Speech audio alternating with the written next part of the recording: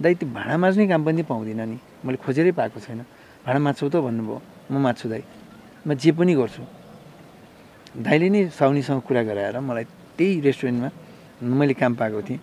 हर्ष भनौँ कि दुःख भनौँ कि मिश्रित थियो त्यो दिन मैले कहिले पनि बिर्सन्न। मैले प्रत्येक ढोका ढोकामा जहाँ जहाँ बेल छ बेल बजाउँथेँ। मलाई एकजना पाकिस्तानीले सिकाउनु भएको थियो जर्मनी शब्द, एउटा वाक्य, तपाईँसँग काम छ, हेभेन जी अर्बाइट भन्ने एउटा शब्द सिकाउनु भएको थियो। मैले जहाँ ढोका हान्थेँ त्यो घन्टी हान्थेँ, त्यो ठाउँमा मैले त्यही भाषा बोल्थेँ, म हेभेन जी अर्बाइट। उहाँहरू के बोल्नुहुन्थ्यो मैले मैले बुझ्थेँ र मैले उत्तर फर्काउन जान्नथेँ। मैले घन्टी हानेँ, माथिबाट हेर्नुभयो, या बिटे भन्नुभयो, भन को हो भन्नुभयो। मैले त्यही भाषा भने, हेभेन जी अर्बाइट, तपाईँ कहाँ काम छ। उहाँले चाहिँ तल झरेर मलाई खुट्टादेखि टाउकोसम्म हेर्नुभयो, अनि इङ्ग्लिसमा भन्नुभयो, त कुन देशबाट आइस? म नेपाल भने। अनि पछिबाट नेपाल घर कहाँ हो भन्नुभयो नेपालीमै। मलाई त्यो के नि पाए जस्तो भयो होइन। 9 महिना पछाडि मैले पहिलोपटक नेपालीको मुख देखेँ। अनि मेरो आँखा टल्पलायो, आँखाभरि आँसु भयो। त्यो दाइले मलाई भित्र बोलाउनु, भोक लाग्छ भन्नुभयो। मैले बिहान लिएर हिँडेको पाउरोटी र मेरो पानी मेरो झोलामै थियो, 4 बजिसकेको थियो। दाइले मलाई चाउमिन बनाएर खुवाउनु भयो। खाने बेलामा पनि मेरो आँखाबाट आँसु झऱ्यो। अनि दाइले सम्झाउनु हुन्थ्यो, त भाइ यत्रो विदेश आइसकेपछि त्यस्तो सानो मन गर्नु हुँदैन, जे पाए त्यही काम गर्नुपर्छ। दाइ त्यो भाँडा माझ्ने काम पनि पाउँदिनँ नि, मैले खोजेरै पाएको छैन। भाँडा माझ्छौ त भन्नुभयो, म माझ्छु दाइ, म जे पनि गर्छु। दाइले नै साउनीसँग कुरा गराएर मलाई त्यही रेस्टुरेन्टमा मैले काम पाएको थिएँ। हर्ष भनौँ कि दुःख भनौँ कि मिश्रित थियो त्यो दिन मैले कहिले पनि बिर्सन्न। मैले लगभग 800मा मैले भाँडा माझेको थिएँ। त्यो नेपाली कन्भर्ट गर्दा कति हुन्छ? 800 को तपाईँको 800 को लगभग 60-70 हजार समथिङ त्यस्तै हुन्थ्यो होला। फोन यहाँसम्म कि मसँग त्यो फोन गर्ने पैसा पनि हुन्थेन। मैले एकपटक मलाई याद छ, मैले श्रीमतीलाई, मसँग 25 सेन्ट थियो, यो जर्मनी सेन्ट। त्यो बुथमा गएर पैसा खसालेर फोन गर्न पाइन्थ्यो। मलाई श्रीमतीको आवाज सुन्न मन थियो। मैले त्यो 25 सेन्ट मैले त्यहाँ खसालेर मैले मलाई फोन गर्न भनेर मैले त्यति मात्रै भ्याएको थिएँ। त्यो 25 सेन्टले मलाई यताबाट फोन गर्नुहुन्थ्यो। श्रीमतीले मलाई फोन गर्थे, मलाई बुवाले गर्नुहुन्थ्यो, आमाले गर्नुहुन्थ्यो। मसँग पैसा हुन्थेन मैले फोन गर्नलाई। त्यस्ता दिनहरू पनि भोग्यो। कस्तो लाग्थ्यो आवाज सुन्दा? भक्कानिन्थेँ, म रुन्थेँ। बुवाले भन्नुहुन्थ्यो, म पैसा पठाइदिन्छु, आइज भन्नुहुन्थ्यो। तैपनि आफूलाई कस्तो लाग्थ्यो भने पैसा खर्च गरेर यहाँसम्म आइसकेँ, त्यो आएको खर्च त उठाउँ, कमसेकम आएको खर्च त उठाउँ। अरूहरूले त्यो देखिन्थ्यो नि, फोटो ठुल्ठुला महलको अगाडि फोटो खिचेर राखेको होइन, राम्रो चिज खाएको, राम्रो ठाउँमा घुमेको। त्यो मात्रै होइन, विदेशी लाइफ यस्तो पनि हुँदो रहेछ भन्ने त्यतिखेर महसुस गर्थेँ मैले। मलाई गाह्रो हुन्थ्यो त्यो फोन गरेर बुवाले आइज, म पैसा पठाइदिन्छु, त टिकट काटेर आइज भन्नुहुन्थ्यो। मलाई कसरी जाउँ, मैले त्यत्रो पैसा खर्च गरेर आएको छु, बुवाको पैसा मैले हालेर आएको छु, अब कमाइ छैन, फर्केर जान पनि सक्दिनँ। त्यस्तो दुःखको दिनहरू चाहिँ साह्रै एकदमै विदेश भन्ने कुरा चाहिँ। त्यही भएर पनि मलाई अहिले पछि त अलिकति सुख भयो, भाषा जानियो, धेरै साथीहरू भए, जर्मनी साथीहरू भए, इटालियन साथीहरू भए, आफ्नै यही नेपाल जस्तै भइसकेको थियो त्यहाँ पनि।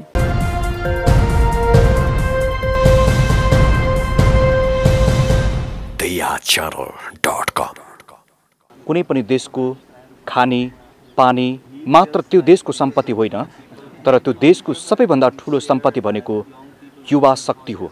विश्वका अत्यन्त सफलताका शिखरमा पुगेका देशहरूले त्यही युवा शक्तिलाई प्रयोग गरेको छ।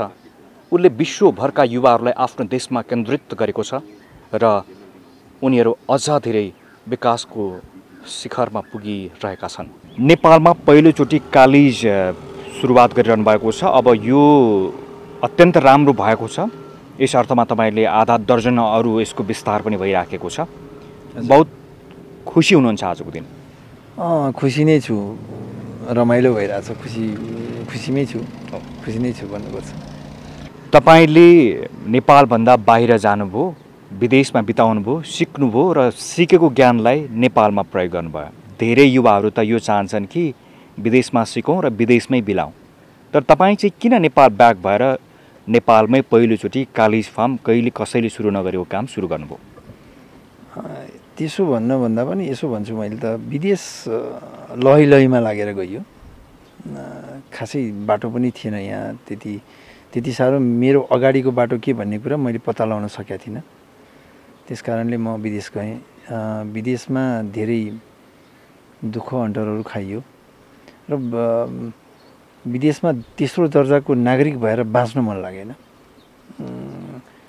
त्यहाँको कागजहरू सम्पूर्ण कुराहरू लिइयो होइन, त्यहाँको पर्मिट, त्यहाँको चाहिँ ग्रिन कार्ड भनौँ। कुन देशको ग्रिन कार्ड लिनुभयो? म इटालीको। तर पनि तेस्रो दर्जाको नागरिक भएर बस्न मन भएन। त्यस कारणले नेपाल गएर के गर्ने त, केही चिज नयाँ गर्नुपर्छ भन्ने सोच लिएर झट्ट यो कालिजले मेरो दिमागमा घन्टी बजाएको भएर सायद यही लिएर झरियो। त्यसरी भयो। तपाईँले फ्रान्समा र इटालीमा दुई ठाउँ तपाईँले तालिम लिनुभयो कालिज कसरी पाल्ने भन्ने विषयमा होइन? केयरिङको मैले चाहिँ इटालीमा लिएँ, यो ह्याचिङको चाहिँ फ्रान्समा गरेँ। बाबुरामजी, नेपालमा यति राम्रो सम्भावना छ तर पनि अहिलेसम्म पनि नेपाली युवाहरू नेपालमा सम्भावना छैनन् भनेर गइराखेको बेला तपाईँ त नमुनै बनिदिनु भएको छ अहिले।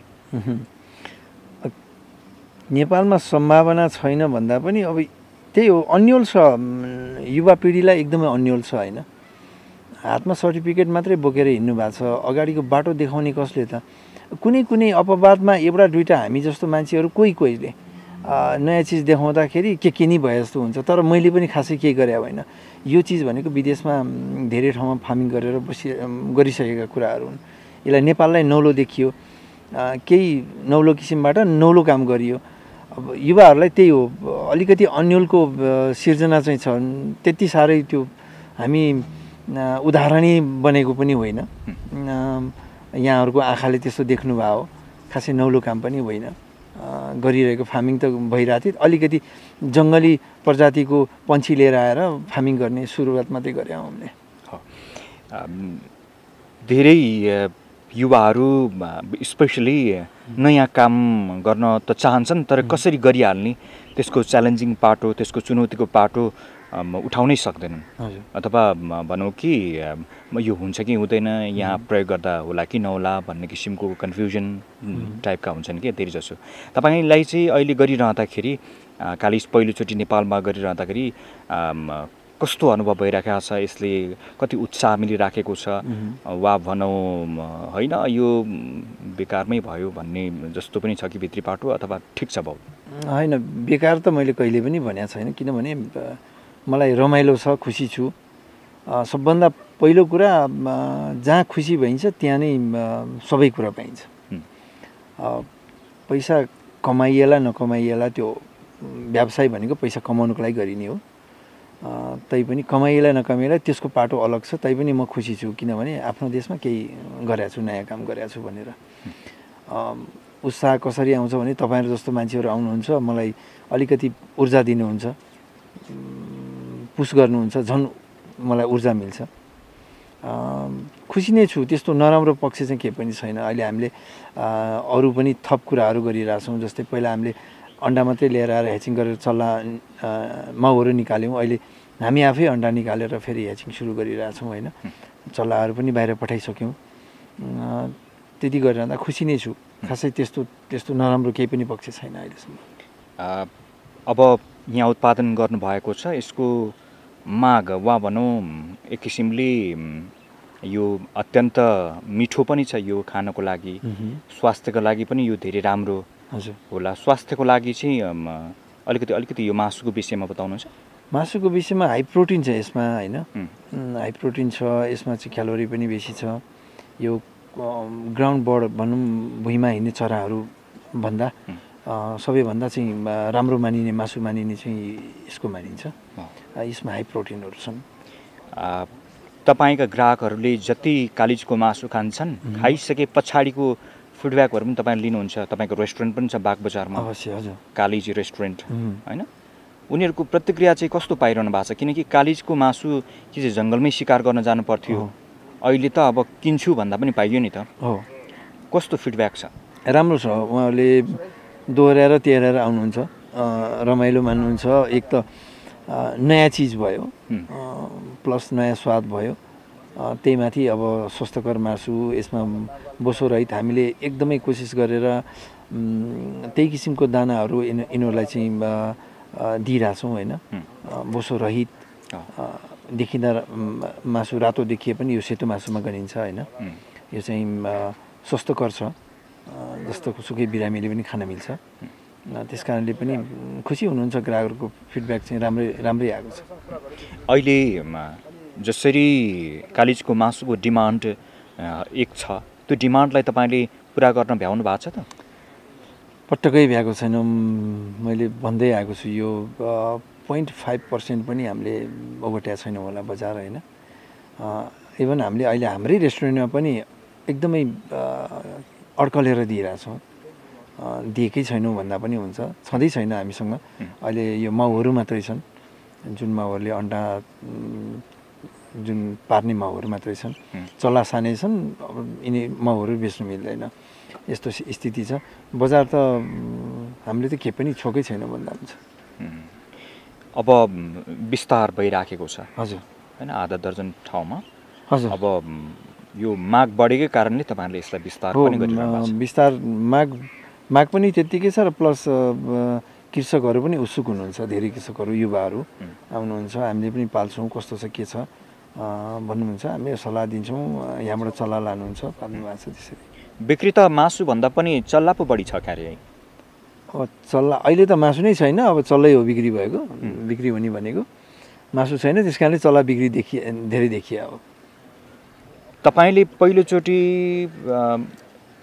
यसको अन्डाहरू तपाईँले इटालीबाटै ल्याउनु भयो होइन इटालीबाट होइन मैले फ्रान्सदेखि ल्याएँ फ्रान्सबाट ल्याउनु भयो हजुर इटालीमा चाहिँ ट्रेनिङ गरेँ इटालीमा किनभने उहाँहरूले पनि फार्मिङ गर्नुहुन्थ्यो जस्तै म जस्तै एउटा सानो फार्मरले फार्मिङ गर्नुहुन्थ्यो उहाँहरूले चल्ला चाहिँ फ्रान्सबाटै लानुहुन्थ्यो त्यस कारणले मैले उहाँ चाहिँ इटालीमा चाहिँ ट्रेनिङ इटालीमा लिएँ त्यति बेला तपाईँले कति अन्डा ल्याउनु भएको थियो मैले 10,275वटा अन्डा लिइरहेको थिएँ त्यतिमा ती सबै चल्ला निस्किए या कति बिग्रिए 45% मात्रै चल्ला निकालिएको थियो अरू सबै बिग्रिए त्यसमा पनि 1000 जति हामीले पाल्दा पाल्दै त्यो 1 महिनाको पिरियडमै मारिसकेका थियौँ अरू मात्रै बाँचेका चाहिँ लगभग 4,4500 जति बाँचेका थिए हामीसित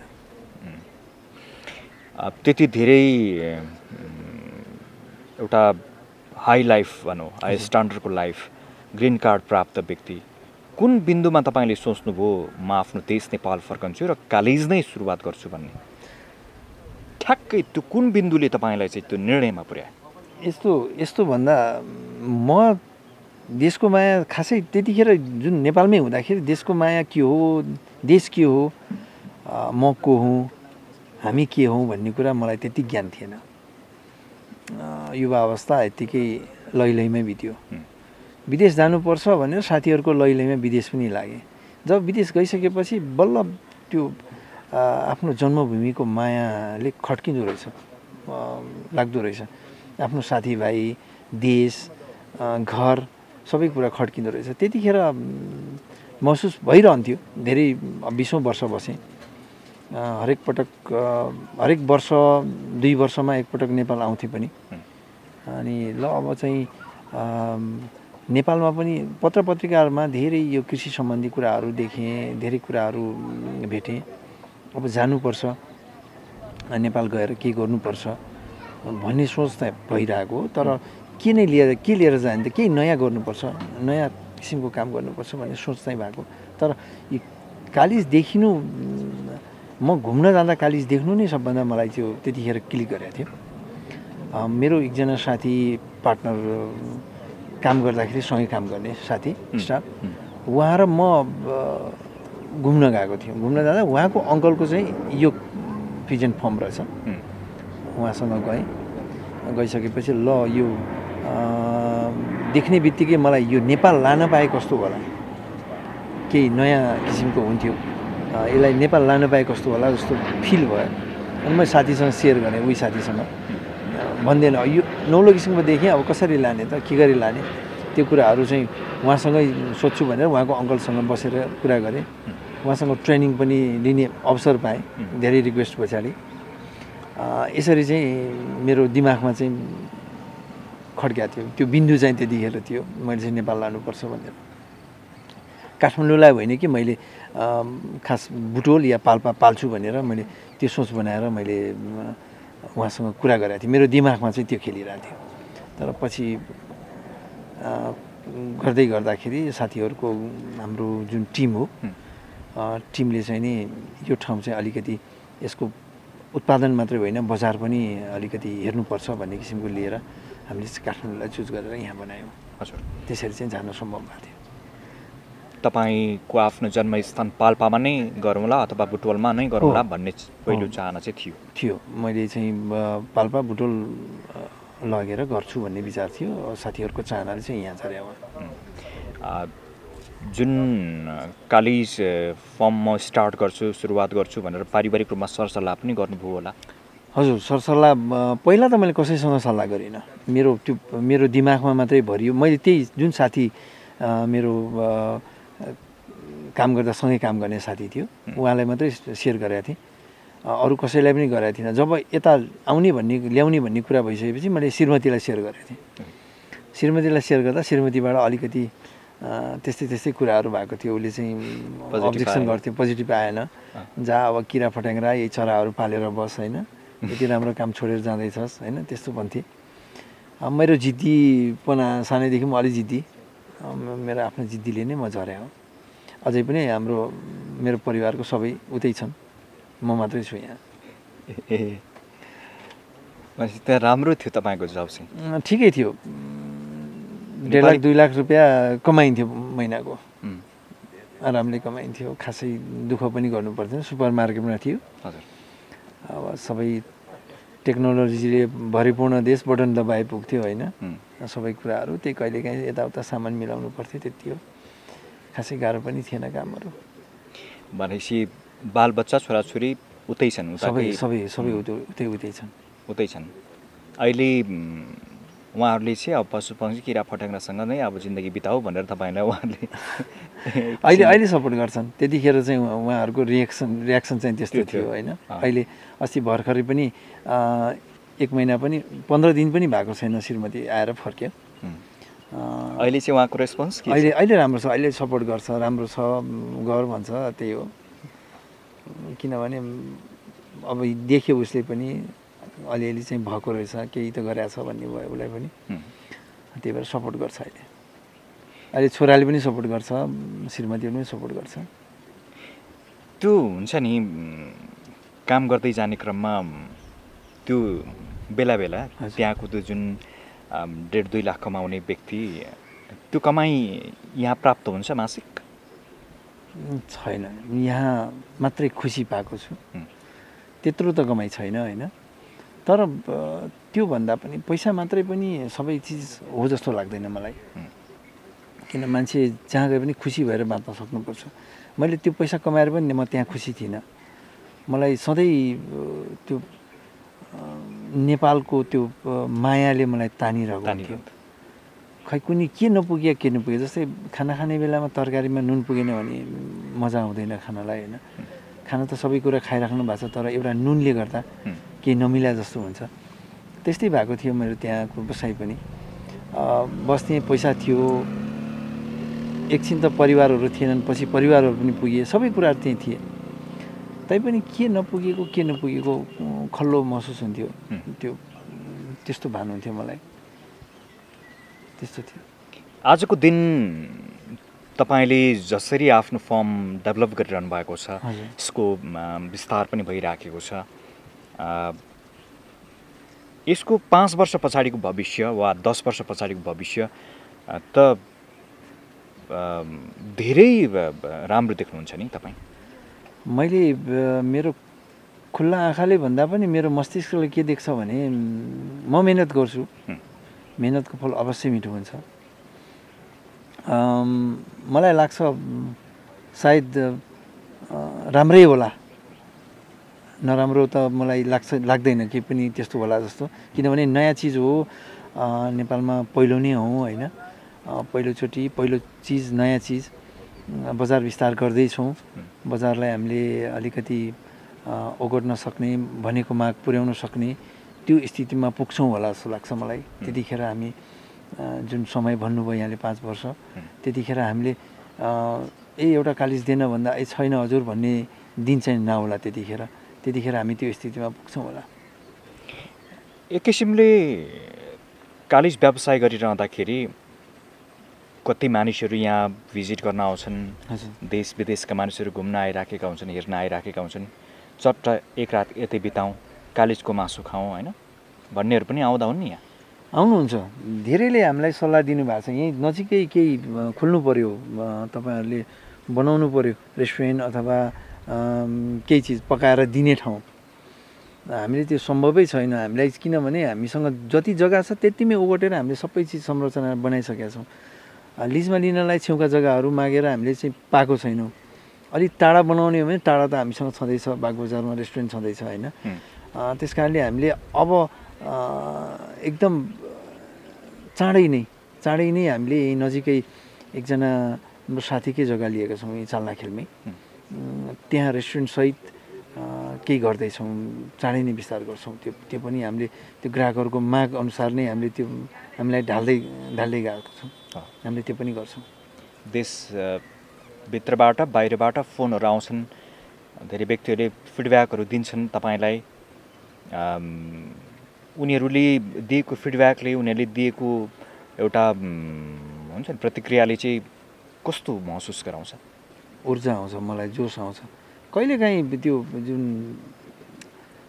जति पनि भेट्न आउनुहुन्छ, जति पनि फोन गर्नुहुन्छ, जति पनि मेसेज गर्नुहुन्छ, रिप्लाई दिनुहुन्छ, उहाँहरूको त्यो फिडब्याकले मलाई एकदमै ऊर्जा दिन्छ, एकदमै जोस जाँगर आउँछ। अझै थपिन मन लाग्छ, अझै मलाई त्यो भनिन्छ नि 20-25 कोही उमेरको जस्तो म आफूलाई भान गर्छु, म काममा होमिन मन लाग्छ।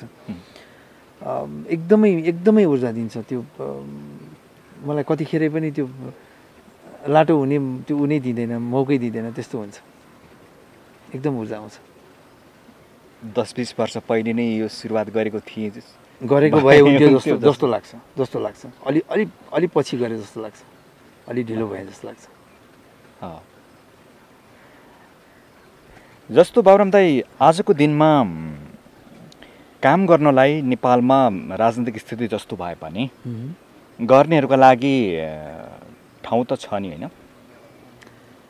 ठाउँ त छ, दुःख छ, ठाउँ त छ, एकदमै दुःख छ।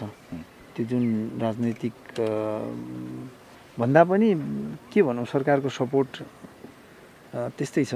त्यस कारणले पनि अलिकति दुःख छ, सजिलो छैन। तपाईँले यो एउटा उदाहरणीय काम गरिरहँदाखेरि धेरै मानिसहरूले, धेरै युवाहरूले एउटा बाबुराम दाइले गर्नुभएको काम राम्रो छ है, उहाँ के अरे युरोपबाट फर्किएर आइसकेपछि पनि नेपालमा यति राम्रो काम गर्नुभएको छ भन्ने किसिमको जुन भइराखेको छ आम पब्लिकबाट त। तर गभर्मेन्टबाटको अप्ठ्यारा कुराहरू चाहिँ के? सपोर्ट नहुने, जे काममा पनि अलिकति ढिलासुस्ती होइन, सपोर्ट नहुने, हरेक कुराहरू। कसैले केही अलिकति राम्रो काम गर्न लाग्छ भने उहाँहरूलाई सपोर्ट गर्नुपर्छ, सपोर्ट गरेर माथि उठाउनुपर्छ। उहाँहरू माथि उठ्नु भनेको देश उठ्नु हो।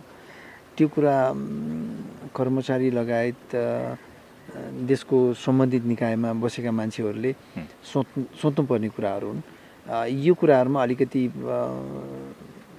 सुव्यवस्थित भइसकेको छैन नेपाल। हाम्रो मेन्टालिटी अझै तयार भइसकेको छैन यो विषयलाई। अहिलेका नयाँ पिँढीहरू अलिकति केही छन्, केही ऊर्जावान छन्, अलिकति केही गर्नुपर्छ, हामीले गर्न सक्छौँ, देशै हामी हाँक्न सक्छौँ भनेर पनि फुक्नुहुन्छ कहिलेकाहीँ। तर जुन चलिरहेको छ त्यही परिपाटीमा चलिरहेछ नेपाल। कहिलेकाहीँ मलाई पनि नैराश्यता छाउँछ। यसो देख्दाखेरि फेरि फर्केर जाउँ कि त्यहीँ बस्या भए। यही अघि भने मैले, अब अलिकति पैसा त आएको थियो, त्यही पैसा पनि त यहाँ कमाउन सकिँदैन। कमसेकम खुसी साथ बाँच्न त देऊ, खुसी साथ काम गर्न त देऊ। त्यो वातावरण बनाइदिनु पर्यो। खुसीसँग बाँचेर, खुसीसँग बसेर, खुसीसँग काम गर्ने वातावरण बनाइदिनु पर्यो।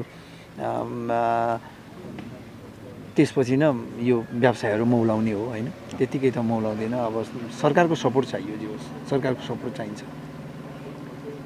जीवनमा धेरै व्यक्तिहरू नेपालमा काम गर्ने युवाहरू नेपालमा आफ्नो बेड आफूले खाएको प्लेट माझ्न पनि जोस र जाँगर नभएकाहरू विदेशमा गइसकेपछि हरेक काम गर्न तयारी हुन्छन्, तर आफ्नो जन्मभूमिमा गर्नुको मजा उसलाई थाहा हुँदैन धेरै जसो।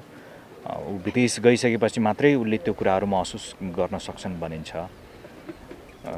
त्यो जुन जोस तपाईँसँग छ, तपाईँ पनि सायद विदेश गएर त्यो अनुभव सङ्घाल्नु भएको थिएन भनेदेखि त्यो जोस हुन्थेन होला, नयाँ आइडिया हुन्थेन होला।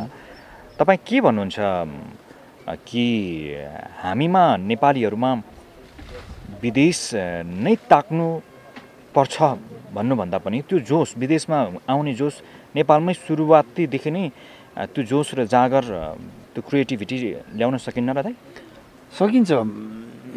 मेन कुरा एउटा घर चलाउन एउटा राम्रो बाउ र आमाको आवश्यक पर्छ। बुवाले कस्तो गाइड गर्नुहुन्छ र आमाले कस्तो गाइड गर्नुहुन्छ, त्यसैमा सन्तानको भविष्यको बाटो निर्माण हुन्छ। यदि नराम्रो बाटोमा लागेका बाउ आमा छन् भने सन्तानले अवश्य पनि त्यो राम्रो बाटो पाउँदैनन्। त्यस कारणले देशको जुन अग्रजहरू, जुन देशमा भएका जुन अगुवाहरू भनौँ, उहाँहरूले देशलाई कता लाने र देशका युवा, देशका हरेक चिजहरू, युवा मात्रै पनि नभनौँ, हलो जोत्न मन पराउँछ भने उसलाई डक्टर बन भनेर भएन। त्यही किसिमको पाठ्यक्रम निर्धारित गर्नु पर्यो। त्यसपछि विद्यार्थीहरू त्यही किसिमको पाठ्यक्रम पाइसकेपछि, त्यही किसिमका ज्ञानहरू पाइसकेपछि त्यो फर्म पनि दिनु पर्यो, त्यो ठाउँ दिनु पर्यो, प्लेटफर्म दिनु पर्यो। त्यो हो सरकारको दायित्व। त्यसो भयो भने अवश्य पनि हाम्रो युवाहरू जागेर यहीँ बस्छन्, काम गर्छन्। तपाईँको यो कर्म देखिसकेपछि आफ्ना तपाईँका छोराछोरी, श्रीमती म पनि इन्भेस्ट गर्छु, मलाई पनि सेयर पार्टनरमा राख भनेर त भनेका छैन? होइन, छोरा आफै उत्साहित छ अहिले त। म डेनमार्क गएर यो डियर फार्मिङको, सायद यो सरकारले अलिकति यो दसैँ वरिपरिमै यो वाइल्ड एनिमल पाल्नेमा चाहिँ अलिकति खुलापन ल्याउँछ कि सायद केही होला जस्तो लाग्छ मलाई। नियमावली बन्दैछ भन्ने सुन्छु। यदि मृग पाल्न पाइने त्यस्तो जस्तो देखियो अथवा चाहिँ सरकारले दियो भनेदेखि अवश्य मैले छोरालाई लिएर फेरि मृग पालन गर्छु। उसले अहिले ट्रेनिङ गर्दैछ, डेनमार्कमा ट्रेनिङ गर्छ। ट्रेनिङमा छ केटो भनेपछि इन्ट्रेस्टेड रहेछ। ऊ छ। उसले पहिला त उसलाई पनि खासै इन्ट्रेस्ट थिएन। जब अहिले तपाईँहरू जस्तै मिडियाको मार्फतबाट उसले चाहिँ बाबाको अलिअलि भिडियोहरू हेर्दै गयो, केही हुँदो रहेछ भन्ने सोच उसमा पनि आएको छ। नेपाल जान्छु भन्ने सोच मैले हरेक वर्ष ल्याउने गर्थेँ। नेपाल नबिर्सोस्, यो तेरो आफन्तीहरू हो, यो तेरो घर हो, यो तेरो देश हो। घरमा मैले अनिवार्य नेपाली बोल्ने बनाएको छु। अनि विदेशै भए पनि अरू भाषा बोल्दैन। मेरो घरमा बस्ने घरमा बाहिर साथीसँग बोलोस्, मलाई त्यो लाग्थ्यो कि नेपालीपन चाहिँ नबिर्सोस्। उसले हो, उसको लाइफस्टाइलै अर्को छ, उसले बोल्ने तरिका अर्को छ, उसले खाने तरिका अर्को छ, उसको जिउने तरिका अर्को छ। तैपनि मेरो देश नेपाल हो भन्ने कुरा नबिर्सोस् होइन। उसले यहाँ आयो भने हामी त अब केही चिज खाएर कागज यसरी फाल्छौँ, उसले पकेटमा राखेर घरसम्म ल्याउँछ, घरमा ल्याएर डस्टबिनमा फाल्छ। उसले त्यहाँ देखेको त्यो संस्कार हो। हामीले नदिए पनि विदेशमा गएर देख्यो उसले त्यो संस्कार। त्यो भए पनि म नेपाली हुँ भन्ने कुरा चाहिँ नबिर्सोस्। विदेशमा पुगिसके पछाडिको सबभन्दा तपाईँले भुल्न नसक्ने तितो पल कुनै छन्? थुप्रै दुःखहरू छन्। यहाँले ठ्याक्कै भने जस्तो मैले भुल्न नसक्ने क्षण चाहिँ नेपालबाट जर्मनी गएँ मैले। यहाँ जर्मनी नागरिक पनि आउनु भएको छ, उहाँकै देशमा थिएँ म, फ्र्याङ्कफर्ट भन्ने ठाउँमा। 9 महिना बितिसकेको थियो। मैले लिएर गएको ट्राभल चेकहरू मसँग सकिसकेका थिए, मसँग पैसा थिएन। मलाई काम गर्नुपर्छ, अब कमाउनुपर्छ, मलाई खानको बाँच्नको लागि पनि मैले काम गर्नुपर्छ भन्ने सोच आइसकेको थियो। मसँग एकजना अर्को पार्टनर पनि हुनुहुन्थ्यो। उहाँलाई ओइ काम खोज्न जाउँ न, यहाँ बसेर कोठामा काम त आउँदैन, हामी खोज्न जानुपर्छ। अब कसरी खोज्ने? न भाषा जानेको छ। युरोपियन मुलुक फेरि तपाईँको जुन मुलुकमा गयो ऊ आफ्नो भाषा घमण्डी हुन्छन्। उहाँहरू आफ्नै भाषा मात्रै बोल्ने, इङ्ग्लिस जान्नु भए पनि बोल्न चाहनुहुन्न उहाँहरू, किनभने उहाँहरूलाई आवश्यकै छैन, बोल्नुपर्ने नै छैन। अनि काम खोज्न जाउँ भन्दा उहाँ चाहिँ मान्नु भएन मेरो साथी। म स्लाइस पाउरोटी, जुन काटिएको पाउरोटी हुन्छ नि, पाउरोटी नै भनौँ, 2टा पाउरोटीलाई प्लास्टिकमा ऱ्याप गरेर झोलामा हालेँ र एउटा सानो बोतल लगभग 50 ml को बोतलको पानी झोलामा हालेर म बिहानबाट काम खोज्न हिँड्थेँ। प्रत्येक ढोका ढोकामा जहाँ जहाँ बेल छ, बेल बजाउँथेँ। मलाई एकजना पाकिस्तानीले सिकाउनु भएको थियो जर्मनी शब्द, एउटा वाक्य, तपाईँसँग काम छ, हेभेन जी अर्बाइट भन्ने एउटा शब्द सिकाउनु भएको थियो। मैले जहाँ ढोका हान्थेँ, त्यो घन्टी हान्थेँ, त्यो ठाउँमा मैले त्यही भाषा बोल्थेँ, म हेभेन जी अर्बाइट। उहाँहरू के बोल्नुहुन्थ्यो मैले मैले बुझ्थेँ र मैले उत्तर फर्काउन जान्नथेँ। कसैले अलिअलि इङ्ग्लिस बोल्नुहुन्थ्यो, त्यही कुराहरू गर्थेँ। यसरी गर्दै गर्दै गर्दै एक दिन चाहिँ नि एउटा सौल रेस्टुरेन्ट लेखिएको ठाउँमा पुगेको थिएँ। पोखराको दाई हुनुहुन्थ्यो एकजना गुरुङ दाई, अहिले पनि म एकदमै त्यो उहाँलाई एकदमै त्यो आदर गर्न चाहन्छु। मैले घन्टी हानेँ, माथिबाट हेर्नुभयो, या बिटे भन्नुभयो, भन को हो भन्नुभयो। मैले त्यही भाषा भने, हेभेन जी अर्बाइट, तपाईँ कहाँ काम छ। उहाँले चाहिँ तल झरेर मलाई खुट्टादेखि टाउकोसम्म हेर्नुभयो, अनि इङ्ग्लिसमा भन्नुभयो, त कुन देशबाट आइस? म नेपाल भने। अनि त्यति भनिरहँदा पनि उहाँ नेपाली बोल्नु भएन, एकछिन अरू नै भाषा बोलिराख्नु भएको थियो, सायद जर्मनी नै थियो। अनि पछिबाट नेपाल घर कहाँ हो भन्नुभयो नेपालीमै। मलाई त्यो के नि पाए जस्तो भयो होइन। 9 महिना पछाडि मैले पहिलोपटक नेपालीको मुख देखेँ। अनि मेरो आँखा टल्पो लाग्यो, आँखाभरि आँसु भयो। त्यो दाइले मलाई भित्र बोलाउनु, भोक लाग्छ भन्नुभयो। मैले बिहान लिएर हिँडेको पाउरोटी र मेरो पानी मेरो झोलामै थियो, 4 बजिसकेको थियो। उहाँ दाइले मलाई चाउमिन बनाएर खुवाउनु भयो। खाने बेलामा पनि मेरो आँखाबाट आँसु झऱ्यो। अनि दाइले सम्झाउनु हुन्थ्यो, त भाइ यत्रो विदेश आइसकेपछि त्यस्तो सानो मन गर्नु हुँदैन, जे पाए त्यही काम गर्नुपर्छ नि। दाइ त्यो भाँडा माझ्ने काम पनि पाउँदिनँ नि, मैले खोजेरै पाएको छैन। भाँडा माझ्छौ त भन्नुभयो। म माझ्छु दाइ, म जे पनि गर्छु। दाइले नै साउनीसँग कुरा गराएर मलाई त्यही रेस्टुरेन्टमा मैले काम पाएको थिएँ। त्यतिखेर दुःख प्लस त्यो हर्ष भनौँ कि दुःख भनौँ कि मिश्रित थियो त्यो दिन मैले कहिले पनि बिर्सन्न मैले। कति थियो त्यो बेलाको स्यालेरी? मलाई 800 समथिङ, त्यतिखेर युरो थिएन, जर्मनी मार्क थियो। त्यतिखेर मार्क हुँदाखेरिको कुरा हो, युरोमा आइसकेका थिएनन्। लगभग 800 मा मैले भाडा माझेको थिएँ। त्यो नेपाली कन्भर्ट गर्दा कति हुन्थ्यो? 800 को तपाईँको 800 को लगभग 60-70 हजार समथिङ त्यस्तै हुन्थ्यो होला। भनेपछि दिनभरि तपाईँले जुन हेभेन जी अर्बाइट भन्दै हिँड्नुहुन्थ्यो नि? दिनभरि हिँड्नु, मैले 4 दिन भइसकेको थियो मेरो त्यसरी। त्यो रोटी लिएर, पाउरोटी र पानी मैले त्यसै गरी घर फर्काउँथेँ। म भोकै हुन्थेँ, मैले खान्नथेँ त्यो पाउरोटी र त्यो। अहिले पनि मलाई कस्तो हुन्छ कि त्यो भनिरहँदा, त्यो पानी र त्यो पाउरोटी मैले त्यो घरै फर्काउँथेँ। किन? खानै मन हुन्थेन मलाई। म काम खोज्दै हिँड्थेँ, त्यो यसको याद पनि आउँथेन मलाई भोक पनि लाग्थेन। जब घर आइसकेपछि बल्ल मलाई भोक लाग्थ्यो। त्यो दुःख त्यतिखेरको त्यो दिन, त्यो क्षण, त्यो 4 दिनको क्षण त्यो बितिहाल्यो। त्यो दाइसँग भेट हुँदाको दिन साह्रै त्यो बिर्सनै नसक्ने क्षण छ। त्यो दाइसँग मैले लगभग 1.5-2 वर्ष नै काम गरेँ। 1.5 वर्ष, लगभग 1.5 वर्ष काम गरेँ। 1.5 वर्ष काम गरेँ। आशासहित जब बेल थिच्नुहुन्थ्यो नि, हजुर, कुरा पनि बुझ्नुहुन्थेन, काम छ कि छैन केही थाहा हुन्थेन। त्यही हो, हेभेन जी अर्बाइट भनिन्थ्यो, यो भनेको काम खोज्या हो। सायद काम छ तपाईँसँग भनेर भन्या हो, त्यति मात्रै। त्यतिको आधारले मैले चाहिँ बेल थिच्न जान्थेँ। फर्किँदाखेरि के आउँथ्यो मन? नैराश्य हुन्थ्यो।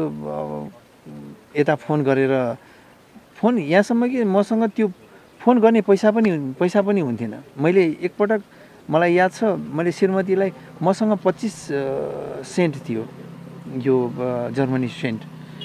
त्यो बुथमा गएर पैसा खसालेर फोन गर्न पाइन्थ्यो। मलाई श्रीमतीको आवाज सुन्न मन थियो। मैले त्यो 25 सेन्ट मैले त्यहाँ खसालेर मैले, ओइ मलाई फोन गर्न भनेर मैले त्यति मात्रै भ्याएको थिएँ त्यो 25 सेन्टले। मलाई यताबाट फोन गर्नुहुन्थ्यो, श्रीमतीले मलाई फोन गर्थे, मलाई बुवाले गर्नुहुन्थ्यो, आमाले गर्नुहुन्थ्यो, मसँग पैसा हुन्थेन मैले फोन गर्नलाई। त्यस्ता दिनहरू पनि भोग्यो। कस्तो लाग्थ्यो आवाज सुन्दा? भक्कानिन्थेँ, म रुन्थेँ। बुवाले भन्नुहुन्थ्यो म पैसा पठाइदिन्छु आइज भन्नुहुन्थ्यो। तैपनि आफूलाई कस्तो लाग्थ्यो भने पैसा खर्च गरेर यहाँसम्म आइसकेँ, त्यो आएको खर्च त उठाउँ, कमसेकम आएको खर्च त उठाउँ। अरूहरूले त्यो देखिन्थ्यो नि फोटो, ठुल्ठुला महलको अगाडि फोटो खिचेर राखेको होइन, राम्रो राम्रो चिज खाएको, राम्रो ठाउँमा घुमेको। त्यो मात्रै होइन, विदेशी लाइफ यस्तो पनि हुँदो रहेछ भन्ने त्यतिखेर महसुस गर्थेँ मैले।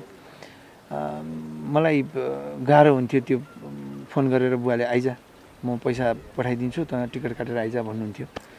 मलाई कसरी जाउँ, मैले त्यत्रो पैसा खर्च गरेर आएको छु, बुवाको पैसा मैले हालेर आएको छु, अब कमाइ छैन, फर्केर जान पनि सक्दिनँ। त्यस्ता दुःखको दिनहरू चाहिँ साह्रै एकदमै विदेश भन्ने कुरा चाहिँ त्यही भएर पनि मलाई अहिले पछि त अलिकति सुख भयो, भाषा जानियो, धेरै साथीहरू भए, जर्मनी साथीहरू भए, इटालियन साथीहरू भए, आफ्नै यही नेपाल जस्तै भइसकेको थियो। त्यहाँ पनि जहाँ गए पनि आफ्नो माहौल थियो, साथीहरू भेट हुन्थ्यो, गफ गरिन्थ्यो, यसो बसेर पार्टी सार्टी रमाइलो हुन्थ्यो। इभन नेपाली समाज नै छुट्टै थियो, हाम्रो आफ्नो समाज बनाएको थियौँ, एनआरएन थियो। हामी म स्विजरल्यान्डको बोर्डरकै छेउमा बसे पनि हामी रोमसम्म एक दिनकै बाटो लगाएर भए पनि हामी मिटिङ गर्न आउँथ्यौँ, साथीहरूसँग भेट्न आउँथ्यौँ। हाम्रो छुट्टी पछि त तपाईँले त्यहीँ घरबार सबै जोड्नु भयो? सबै कुरा भयो। घर त मैले किनिनँ, मैले घर चाहिँ किन्ने यहाँसम्म कि मैले पासपोर्टसम्म पनि लिइनँ। मैले पासपोर्ट लिएर मैले नेपाली नागरिक त्याग्न कहिले पनि चाहिनँ। अझै पनि मैले मेरो श्रीमती र छोरालाई मैले त्यही भन्छु, यो कागज भए काफी छ, तिमी आउन जान पाउँछौ, जहाँ जतिखेर जहिले भने आउन जान पाउँछौ। पासपोर्टै नेपाली नागरिकै त्यागेर किन तिमी चाहिँ पासपोर्ट लिएर बस्न चाहन्छौ, यो काम चाहिँ नगर भन्छु म अझै पनि। कुनै दिन आफ्नो नेपाली भूमि भनेर यो माटोलाई ट्याक्क टेकेको दिन पनि त्यति गर्वको महसुस भएको दिन पनि त तपाईँलाई थियो होला सायद, एयरपोर्टबाट पहिलोचोटि फर्किँदा? होइन, पहिलोचोटि एयरपोर्ट आउँदा त म एकदमै त्यस्तो बेलामा आएको थिएँ कि मलाई गर्व भन्दा पनि मलाई हतार थियो। मेरो बुवा आइसियुमा हुनुहुन्थ्यो टिचिङमा, बुवाको चाहिँ मुटुको अपरेसन थियो। मलाई दिदीले बिहानको 4 बजे त्यहाँको 4 बजे फोन गर्नुभएको थियो, त चाहिँ तुरुन्त अहिले भर्खरै हिँड भन्नुभयो। अहिले भर्खरै त अब बस समातेर हिँडे जस्तो हुँदैन, टिकट पनि पाउनु पऱ्यो। बिहानको 10 कतिखेर बज्छ मलाई थाहा थियो। बुवाको त्यो रोग चाहिँ अलिकति मैले चेकअप गराइरहेको थिएँ पहिला यहाँ आउँदाखेरि, बुवालाई अपरेसन भइसकेको रहेछ। अनि त्यतिखेर मैले 10 बजे टिकट लिएर म त्यही दिनै 4 बजे उडेको थिएँ। मलाई त्यो गर्व भन्दा पनि मलाई हतार, नेपाल झर्ने बित्तिकै मैले मेरो भिनाजु लिन आउनु भएको थियो एयरपोर्टमा। भिनाजुको न्याउरोमुख देखेरै मलाई त्यो अर्कै फिल भइसकेको थियो। मैले लगेजै सहित म सिधै टिचिङ हस्पिटलको सिँढी मुनि सुत्न पुगेको थिएँ बुवालाई कुर्नलाई। बुवा चाहिँ आइसियुमा हुनुहुन्थ्यो। म लगभग 27-28 दिन म पहिलोपटक विदेश गएर पहिलोपटक नेपाल झर्दाखेरि को अनुभव, मैले त्यो गर्व गर्ने अनुभव मैले पाएको थिइनँ। मलाई चाहिँ त्यो बुवाको त्यो पीडाले गर्दा, बुवाको त्यो हस्पिटलको शैय्यामा हुँदाखेरिको छिटछिटले गर्दा मलाई त्यो अनुभवै मैले फिल गर्न पाइनँ। 2 वर्ष पछाडि म फर्केको थिएँ। त्यतिखेर मसँग कागज भइसकेको थियो। अहिले तपाईँको पिताजी, तपाईँको आमा हुनुहुन्न, मेरो बुवा मम्मी हुनुहुन्न। बुवा त्यतिखेरै बित्नुभयो। 28 दिन त्यही हस्पिटल बस्नुभयो, हस्पिटलमै बित्नुभयो। यसो भनौँ बुवा आमालाई अझै मैले केयर गर्ने मौकै पाइनँ। म विदेश छँदै बुवा पनि बित्नुभयो, आमा पनि बित्नुभयो। नेपालको यो किसिमको प्रगति बुवा आमाले एकचोटि अहिलेको अवस्था देख्न पाउनु भएको थियो भने उहाँहरूको अवश्य खुसी हुनुहुन्थ्यो, खड्किन्छ मलाई। अस्ति एकजना हाम्रो अङ्कलले पनि कमेन्ट गर्नुभएको थियो, सायद यतिखेर तेरो बुवा आमा भइदिएको भए भनेर कमेन्ट गर्नुभएको थियो। त्यो लाग्छ, खड्किन्छ। बुवा आमा बित्नुभयो। सायद म नेपालै बसेको भए पनि यति चाँडै बित्नुहुन्थेन होला। मैले अलिकति उहाँहरूको स्याहार सुसार गर्ने मौका पाउँथेँ। 2-4 वर्ष अलि धेरै बाँच्नुहुन्थ्यो होला। म विदेश भएको कारणले गर्दा पनि सायद यति चाँडै उहाँहरू जानुभयो मलाई छोडेर। अन्तमा सारा घरका युवाहरू चाहिँ अहिले उनीहरूको सपना रात दिनको सपना नै विदेश हुन्छ कि हजुर अन्तमा के भन्न चाहनुहुन्छ सायदै दुःख गरेर बोर्डिङ पढाएका हुन्छन् दुःख गरेर +2 सकाएका हुन्छन् त्यसपछि उनीहरूलाई 20 लाख पैसा खर्च गरेर सकि नसके ऋण गरेर ऋणपान गरेर विदेश पठाउनै पर्ने बाध्यता छ कति बुवा आमाले हैन घरै राखेर विदेश पठाउनु पर्ने बाध्यता छ नेपालीहरूको घरको समस्या यो अहिलेको के भन्न चाहनुहुन्छ नेपालमा हामीले केही गर्न सकिन्छ युवाहरूलाई केही विशेष सन्देश विदेशै ताक्नुपर्ने अवस्था मैले देख्दिनँ केही पनि हैन अलिकति पुरानै काम भए पनि नयाँ ढङ्गबाट गर्नुस् जानेर गर्नुस् जे काम गर्न चाहनुहुन्छ त्यसको थोरै भए पनि शिक्षा लिनुस् ज्ञान लिएर सुरु गर्नुस् अवश्य सफल हुनुहुन्छ गर्नुपर्छ काम यही नेपालमै गर्नुस् हामी बनाउने भनेको हाम्रै हातमा छ हाम्रो देश बनाउने भनेको पनि हाम्रै हातमा छ सबभन्दा पहिला हामी बनेपछि देश बन्ने हो हामी बन्नको लागि हामी आफै अगाडि बढ्नुपर्छ विदेश गएर अर्काको भूमिमा तपाईको जवानी तपाईको भनौँ तपाईको ऊर्जा नफाल्नुहोस् हैन तपाईलाई त्यो लायक बनाउन देशले धेरै खर्च गरेको छ हैन तपाईलाई जवान बनाउन देशले धेरै खर्च गरेको छ तपाईको आमा बुवाले धेरै खर्च गरेको छ धेरै खर्चिनु भएको छ आमा बुवाले त्यो आमा बुवाको दायित्व त तपाईलाई त्यत्रो बनाउनुमा लाग्यो अब तपाईको दायित्व हो आमा बुवालाई स्याहार गर्ने म जस्तै पछुताउनु नपरोस् तपाईहरु पनि कि मैले बुवा आमालाई मैले स्याहार गर्ने मौका पाइनँ त्यो किसिमको ग्लानी तपाईहरुलाई नहोस् त्यसकारणले देशमै बस्नुस् थोरै खानुस् सन्तोषले खानुस् सुखी भएर बाँच्नुस् खुसी भएर बाँच्नुस् विदेश गएर छटपटाएर नबाँच्नुस्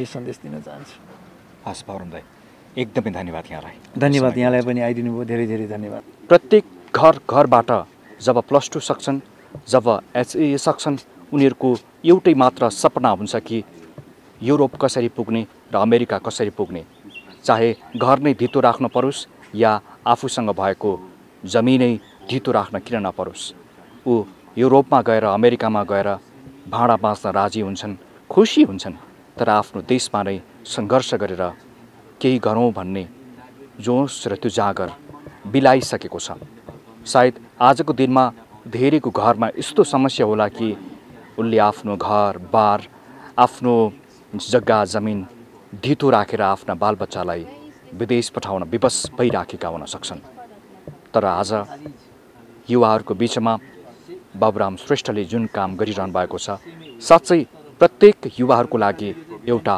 उदाहरणीय कार्य गरिरहनु भएको छ नेपालगञ्जबाट आउनुभयो तपाईँहरू हजुर नमस्ते म हेमराज पाण्डे हजुर घर मेरो नेपालगञ्ज नमस्कार म गोविन्द पौडेल मेरो घर पनि नेपालगञ्ज नेपालमै पनि पहिलो पटक भन्ने कुराहरू आयो त्यही भएर हामीले पनि पाल्न सक्छौँ कि भनेर इम्प्रेस भएर अब के कसरी गर्न सकिन्छ दाइसँग यसो सल्लाहहरू बुझौँ भनेर यहाँसम्म पुग्यो यो काम जसरी बाबुराम दाइले गरिराख्नु भएको छ हामी पनि एकदम यो कामदेखि इन्स्पायर भएर जसरी उहाँले चाहिँ उहाँका विभिन्न इन्टरभ्यूहरू हेर्दाखेरि हामीले उहाँ चाहिँ विदेशमा 1.5 लाख 2 लाख रुपियाँ कमाए तापनि नेपालमै केही गरौँ भन्ने इन्ट्रेस्टका साथ उहाँ नेपालमा आएर यत्रो लगानी गरेर चाहिँ हामीलाई युवाहरूलाई एउटा चाहिँ जुन सन्देश दिनुभएको छ त्यसबाट पक्कै हामी चाहिँ इन्स्पायर भएर हामी पनि हाम्रो ठाउँमा पश्चिम नेपालमा यो त अब मध्यतिर भयो राजधानी पनि भयो पश्चिम नेपालतिर चाहिँ सायद यो त पहिलो पनि हो हाम्रोतिर व्यवसाय यस्तो छैन त्यता पनि हामी इन्स्पायर भएर केही गर्न सकिन्छ कि के छ यसको अझ बुझौँ भन्ने लाएर हामी चाहिँ यो फर्म खोल्दै हामी उहाँसँग अझ भलाकुसारी गरौँ भन्ने हिसाबले चाहिँ हामी यहाँ आज चाहिँ भेटघाटमा आएको हो हामी उहाँ र म मात्रै नभएर हामी 2-4 जना युवाहरूको उहाँ ग्रुप पनि छ हामीले पनि सोचेर संयुक्त रूपमा एउटा लगानी गरेर अब सकिन्छ भने यही फर्म सकिन्न भने अरू केही यस्तै किसिमको अरू केही त्यो ठाउँमा पनि हामीले गऱ्यौँ भने हामी पनि पक्कै यो व्यवसायतिर सफल हुन्छौँ भन्ने उद्देश्यले आएको हो र साथी र म विशेष गरी हामी मेडिकल पर्सनहरू हो है अनि म चाहिने भेरिजोनल हस्पिटलमा एनेस्थेसिया एसिस्टेन्टको रूपमा कार्यरत छु हेल्थ असिस्टेन्ट हो सर चाहिने म पनि यो हाम्रो नगरपालिकामा स्वास्थ्य शाखा भन्ने हुन्छ त्यहाँ स्वास्थ्य शाखामा स्वास्थ्य संयोजकको रूपमा हामी सरकारी जागिर नै हो भए तापनि हामी अझ छुट्टै केही गरौँ अझ विशेष केही गरौँ र अरू छुट्टै चाहिँ त्यहाँ अरू जो हुनुहुन्छ नि त्यस्तो साथीहरूलाई पनि जो चाहिँ बेरोजगार साथीहरू हुन्छ त्यो ग्रुपलाई जम्मा गरेर र लगानी गरेर छुट्टै एउटा चाहिँ केही सन्देश दियो ठाउँमा भनेर हामी त त्यसै पनि रोजगार छौँ त्यही पनि अझ छुट्टै केही गरौँ भनेर हामी त्यो सन्देशका साथ हामी केही यहाँ सिकौँ र यहाँबाट केही सिकेर जाउँ र त्यो गरौँ भन्ने उद्देश्यका साथ हामी चाहिँ यहाँ आज यसरी चाहिँ भेटघाट गर्नमा आएको। थ्याङ्क यू सर हजुरलाई पनि हामीलाई दुई शब्द यहाँ बोल्ने मौका दिनुभयो त्यसको लागि हजुरलाई पनि धेरै धेरै धन्यवाद। Thank you so much. Thank you. हामीलाई सब्स्क्राइब गर्नुभएको लागि धेरै धेरै धन्यवाद। बेल आइकन पनि दबाउन नभुल्नुहोला।